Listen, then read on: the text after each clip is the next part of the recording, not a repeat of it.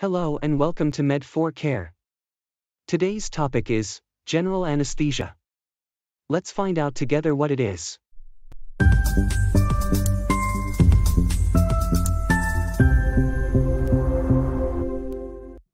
By the term general anesthesia, we mean that anesthesiological procedure that allows you to fall asleep in view of surgery. Let's find out more about how it works. During general anesthesia, the subject is in a state of unconsciousness and feels no pain. The anesthetist is responsible for completely or partially replacing those vital functions that have been abolished, with the help of artificial systems, such as an artificial respiration machine or drugs for the support of the circulatory system. In practice, the anesthetist performs a kind of reanimation of the patient under anesthesia. As long as it is necessary to perform surgery, anesthesia must be continuously adapted to the condition of the subject and the operation.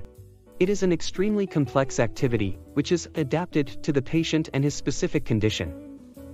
3 principles for general anesthesia: hypnosis, analgesic, neuromuscular blocking. Sleep induced by general anesthesia is generally profound. It is an artificial sleep, with different modes than common sleep. The depth of sleep induced by the anesthetist may vary from awakening to deep coma. How should the depth of general anesthesia be controlled? To perform this control, equipment is used that performs monitoring through the electrodes, as is the case in the electroencephalogram. An algorithm then processes the signals and provides a good index of the depth of anesthesia. Sleep induction is obtained with anesthetics like propofol, benzodiazepine, midazolam or diazepam, barbiturates, sodium thiopental, etomidate. For the maintenance of general anesthesia are used instead halogenated anesthetics, a kind of anesthetic gases that are breathed by the patient through the anesthesia machine, intravenous anesthesia, or TIVA, with the use of propofol in continuous infusion. Other drugs in continuous infusion, such as lidocaine, clonidine, or other adjuvants, are more rarely used. Analgesia. During general anesthesia, no pain should occur. Opiates are among the most powerful analgesic drugs used for this purpose.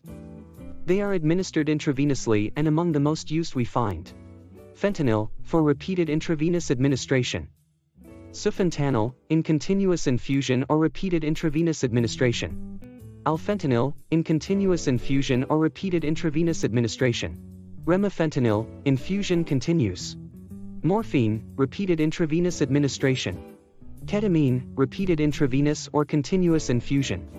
Besides opiates, different analgesics are used as well. These drugs have direct analgesic action, or are effective in reducing pain in combination with other analgesic drugs, and perform a function called adjuvant. Recall in this context: nonsteroidal anti-inflammatory, or NSAIDs, steroids and other adjuvants, such as butyrophines, like haloperidol, droperidol, and clonidine. Neuromuscular blocking. Neuromuscular blocking consists of the reduction of the tone, or tension, of the bodily musculature. It can be complete, with the total abolition of muscle tone, or partial, with a reduction in muscle tone. Complete paralysis is necessary in order to completely abolish the automatic and sudden, voluntary, and involuntary bodily movements that could hinder the surgeon in his action or endanger the life of the patient.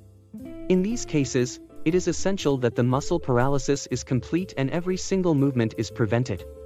Complete paralysis of the musculature involves the blocking of the voluntary or striated musculature.